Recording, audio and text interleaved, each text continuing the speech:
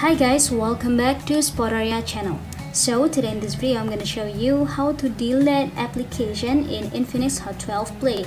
But before you continue this video, as always, I hope you like, comment and subscribe to support the channel, and don't forget to hit the notifications bell. So without any further ado, let's get started.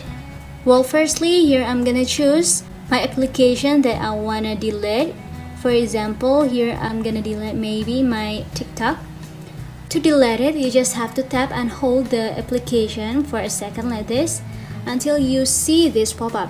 In this pop-up, to delete the application, you just have to tap on this trash icon, uninstall icon like this, and now in this pop-up, tap on OK.